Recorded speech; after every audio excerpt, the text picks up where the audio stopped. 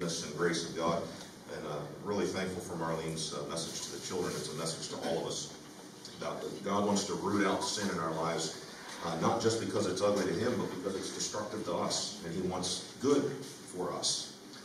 And so I'm thankful for that communion meal to remind us of the price that it took for God to be able to cut sin out and forgive us and save us.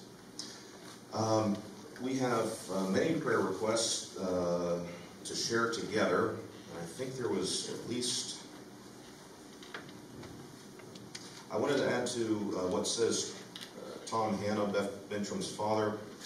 He was on a trip out west. He was in Wyoming and had a sudden cardiac arrest, and they weren't able to treat him in Wyoming. They were able to keep him alive and then transport him over to Montana, where he's currently in Billings, Montana, and he had a successful double bypass on Tuesday or Wednesday, and then he's going to get a stent put in when he's well enough and recovered from the first surgery. They're going to put a stent in to further strengthen his heart. Then, I just want to double check, there's maybe just one more.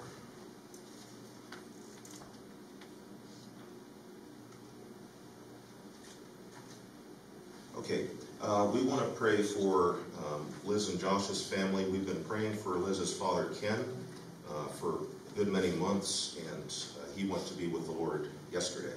And so we're thankful that he's in the arms of Jesus, but there's going to obviously be a part of the family of God missing here, and part of Liz and Josh's family missing. So we want to pray for them and their family, and just that as we missed our loved ones that have gone before, that we can also celebrate their lives and look forward to that glorious and joyful reunion when we get to see them and our Savior. And any other prayer requests that we may share together as a family of God this morning.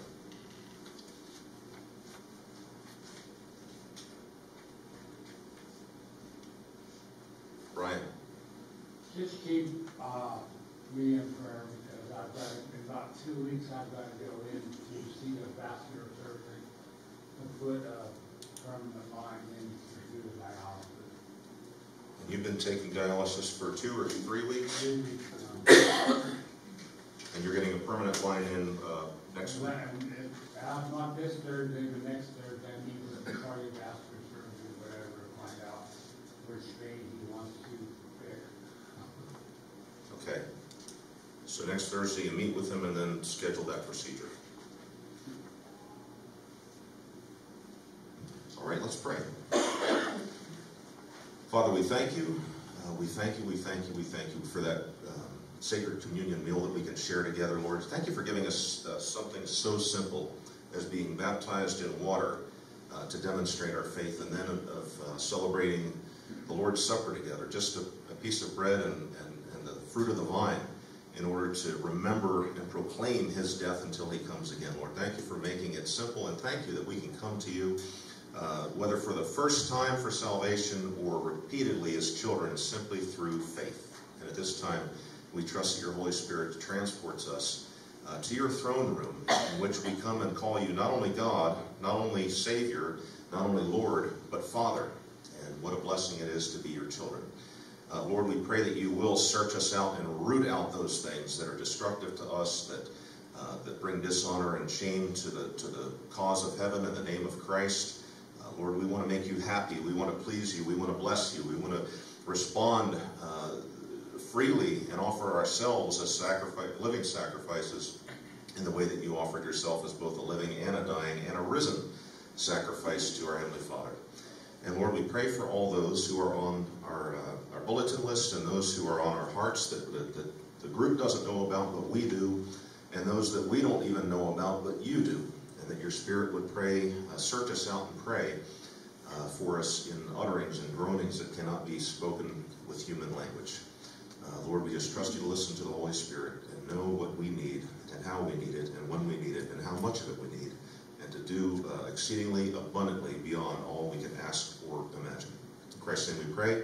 Amen. All right. We are going to finish up, unless, God throws a lightning bolt at me through the week. We're going to finish up in the book of Romans. And what a blessing. Now, next we're going to go to Job. We're transitioning from a book of deep doctrine to a book of poetry, a book that maybe speaks to the heart a little bit more than the mind, but they're all necessary components of the Christian life. We don't check our brains at the door just because we have trusted in Christ. In fact, because we have the mind of Christ, we know more about history, know more about science, know more about theology, know more about humanity if we will believe the book than before we ever trusted Christ as Savior. So we don't check our brains at the door, but neither do we get so heady-minded that we forget that there's an emotional response, and there's what we call a human condition that we live in and is part of us, and that's dealt with, I think, greatly in the book of Job. And there's also some really cool, weird stuff that I just enjoy talking about and studying. So we'll get to some weird stuff, and then we'll get to some stuff about suffering and how to suffer well and how to maintain and even grow in hope through the midst of suffering, as we look to our brother Job as an example and to God's response to him in chapters 39 through 41. But for today, I'm going to finish up in Romans and just have a couple things highlighted, a couple just little pieces to pull out and talk about, and it won't take too long. It shouldn't take too long. But in chapter 15, no, I'm sorry, I wanted to go back quickly to chapter 14. And he says in chapter 14, verse 14, I know and am persuaded by the Lord Jesus that there is nothing unclean of itself, but to him that esteems anything to be unclean, to him it is unclean. It's amazing. I was thinking about the Garden of Eden and how here's Adam and Eve in this perfect garden that God's created, a perfect earth that he set the garden in, and they are surrounded, according to Genesis chapter 3, they're surrounded by devils, because when the serpent comes to tempt Eve and Adam with the fruit, he says, if you eat that, you'll be as gods. And Adam and Eve don't say, what are you talking about? They know exactly what he's talking about because they've seen these things. Fallen sons of God who have become devils, and what the world has called gods. They call them Zeus, they call them Apollo, they call them Mercury, basically all the names that we gave to our rockets that went to the moon. And so, and thinking about how when God looked on the creation, he said everything was good. And this verse answers exactly how you can say that when you've got these fallen angels or devils floating around this beautiful garden and trying to tempt first man and woman to sin against God. Nothing is unclean of itself. What it is our response to God's command. The tree of the knowledge of good and evil was not a bad thing. God said it was good. And then he made man, said they're not evil, they're very good. But the problem was the command associated with the tree of the knowledge of good and evil was do not eat. And they crossed that command. If they had left it alone or waited for God to say, now is the appropriate time. I told you before not to eat, but I've explained some things to you, and now we can do it together. Then it still would have been good. But what made it evil was their disobedience to God's command. That's why the scripture says in Psalms, and I forgot to look up the reference, do not revile the gods. I want to stand up here and call the devil a dirty blankety-blank son of a blankety-blank. I really do. But the scripture commands us not to revile the gods. In fact, in the book of Jude, Michael wouldn't even rebuke the devil. He said, the Lord rebuke thee. In fact, in Zechariah, the pre-incarnate Christ, the angel of the Lord, wouldn't even rebuke Satan. He turned to his Father and said, the Lord rebuke you, Satan, because Jesus had not become incarnate and he had not risen from the dead and been given the power, all authority in heaven and on earth, so he couldn't even rebuke the devil. You know what? He was considering Satan, in a sense, holy. Not obedient, not someone to follow his example, not someone to listen to his words, but he was letting God's creation work out in the way that God designed and intended. And so when we look at other people and we decide that we can pass judgment on them. There's no way that they're saved because they did or said something like that. Or there's no way they can ever be saved because they crossed the line and did something that God could never forgive. Let God decide that, but to us, let them be holy. Let them be either currently children of God through faith in Jesus Christ or potential children of God through faith in Jesus Christ. Just think of the worst person you could possibly imagine, either current or in history, and know that if they had trusted Jesus Christ as their Savior, they would be in heaven with the rest of the saints. So God says, don't esteem anything unclean in and of itself. Okay?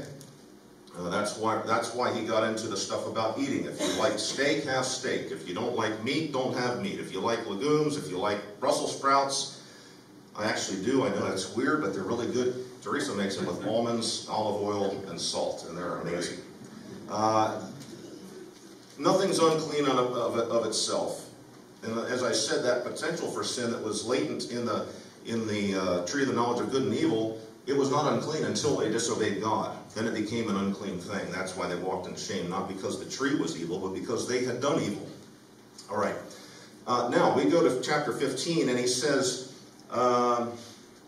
in verse 5, now the God of patience and consolation grants you to be like-minded one toward another according to Jesus Christ. So he says, in Christ, be like-minded, that is, have the same mind, have the same thoughts towards one another. In verse 6, that you may with one mind and mouth glorify God, even the Father of our Lord Jesus Christ. And if we spent a lot more time focusing on what we either can or should be agreeing on, which is the glory and majesty of Almighty God, which is the beauty and grace of Jesus Christ, which is the presence and power of the Holy Spirit of God, instead of arguing about human gods on earth known as the Ravens and Steelers, your favorite American idols, your favorite hip-hop stars, your favorite Hollywood actors. Instead of focusing on things here, we could be like-minded and praising and glorifying God and have a lot more to agree about. But we're too busy arguing about how to cut your grass and which person to put in office that's going to do about the same thing as the person before them did, instead of glorifying and praising and worshiping and serving Jesus Christ and being like-minded towards God and bringing glory to the Father. Now, all those things are nice distractions from time to time, but we have turned the distractions into the main thing. Now, I don't have a dog in the fight as far as football. I'm ashamed of my football team this year. Well, I'm just thankful for that. Thank you, God, for taking that away from me so I can focus on more important things. And a lot of, there's a lot of times when I've been out investing way too much time in a hobby or a distraction, and God has taken the joy right out of it so that I get back to what really matters. And I'm thankful for that. Be like-minded. You know, it's possible for all of God's people to agree on something. Every one of us to agree on something. That's exciting. I don't know about anyone else.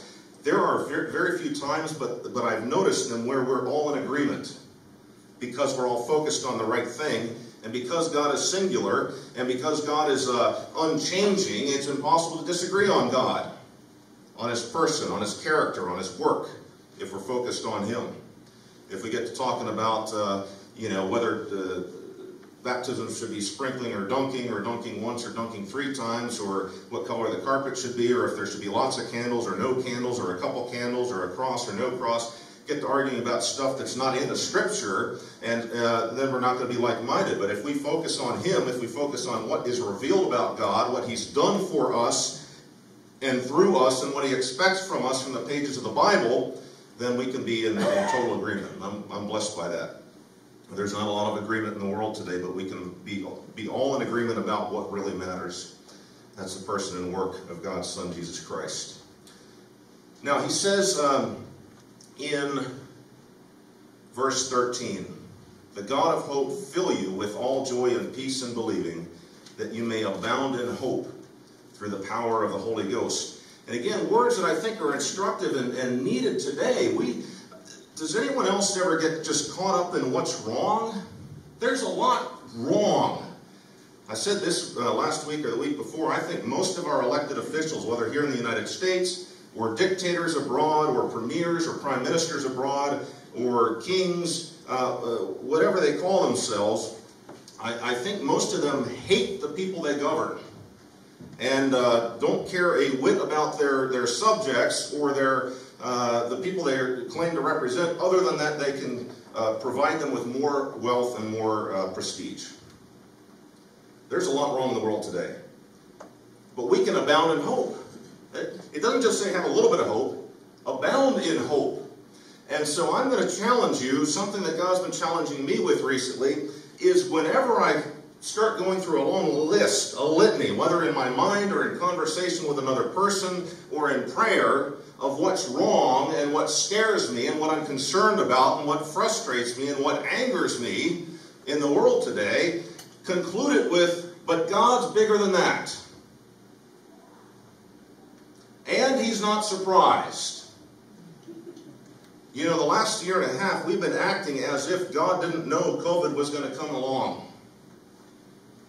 We've been acting as if God didn't know that there would be riots. We've been acting as if God didn't know that people were going to be oppressed and be killed and be put in prison for their faith. God's bigger than that. God's not surprised. So, yes, go ahead and complain. Go ahead and acknowledge what's wrong with the world. But abound in hope. God said, I'll make your enemies your footstools. So if we approach this with the proper mindset, everything that's wrong with the world just proves that God's that much greater. Because He's standing on it. I love that example of the disciples being out on the Sea of Galilee, alone in a ship in the midst of a storm, and the boat rocking, about to capsize. And the same waves that were rocking the boat and about to drown them were the waves that were under Jesus' feet as He walked out to meet them. I heard a preacher once say, we have a God who walks on our problems. He says in, this is just a matter of historical record, maybe interesting to you as it is me. We're told through church history that Peter went and preached the gospel in Rome. But in chapter 15 and verse 20 it says, Yea, so have I strived to preach the gospel, not where Christ was named, lest I should build upon another man's foundation.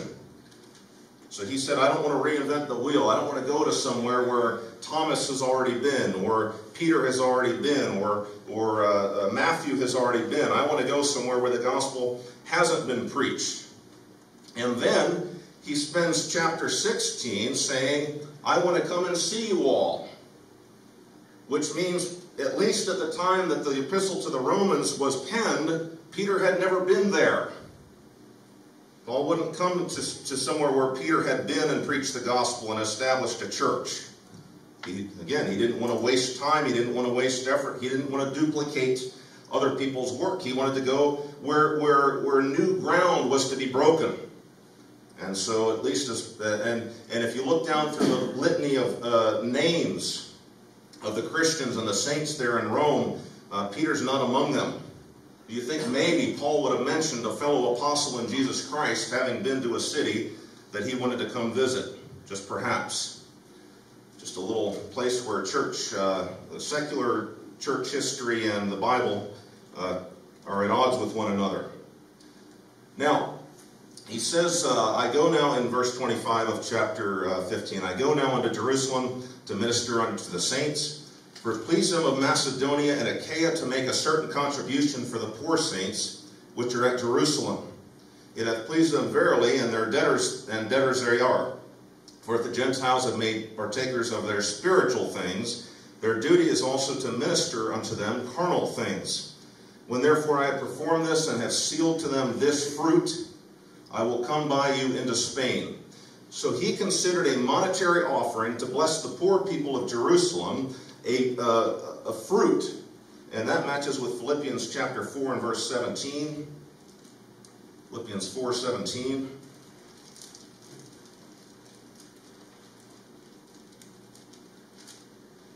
Where he says, after having talked about the offering that was given by the church in Macedonia, he says in verse 17, "Not because I desire a gift, but that I desire fruit that may abound to your account." The only valid reason for a preacher or a deacon or a minister or a Sunday school teacher to request that the people of their church or congregation or assembly give an offering is that fruit may abound to their account.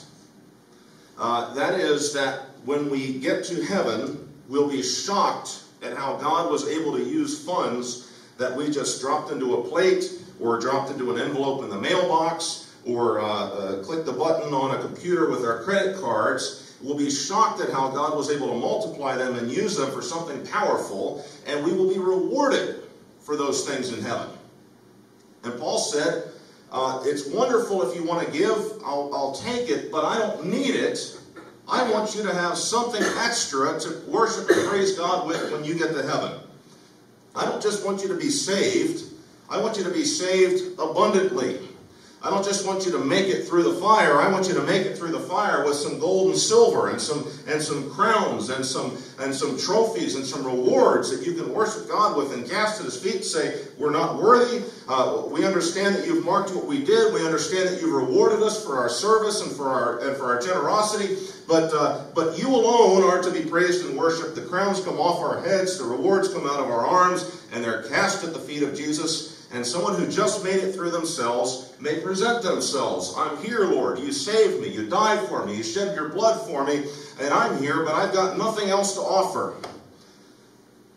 But people that give in the Spirit and serve in the Spirit, it says, will be rewarded.